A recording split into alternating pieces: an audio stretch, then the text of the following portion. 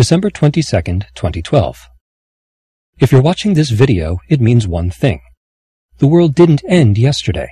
We built that in intentionally, and we released it early intentionally. It was a way to get people interested. It is kind of a common thing that we do with this video series, try to do something that people will look at and say, oh, I want to know what is happening there. What are they talking about?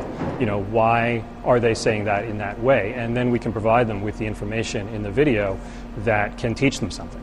We wanted to show people that NASA is confident that the world will not be ending on December 22nd. You know, there is a lot of science and archaeological research that's been done on the subject, and we wanted to be able to convey that in a way that was easily ingested by the general public, that people would really be able to understand. So suppose there was an active region brewing on the far side of the sun. It takes about 27 days for such a region to come to the front, and it's only storms that are happening on the front will have an impact on Earth.